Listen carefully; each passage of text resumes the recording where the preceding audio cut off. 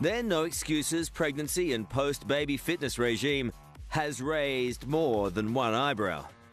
If you're ready to hear the truth from someone or from yourself and you actually admit it, if you look at the reason someone's fat, if they look at the reason they're fat, it's usually they just got a little lazy. We know that people feel better the more they do for themselves. Yeah. They get really offended, but they'll come around eventually.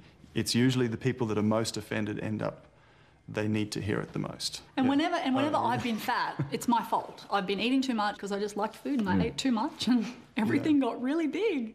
Do you have any fat friends? Yeah. Yeah, we still talk to fat people.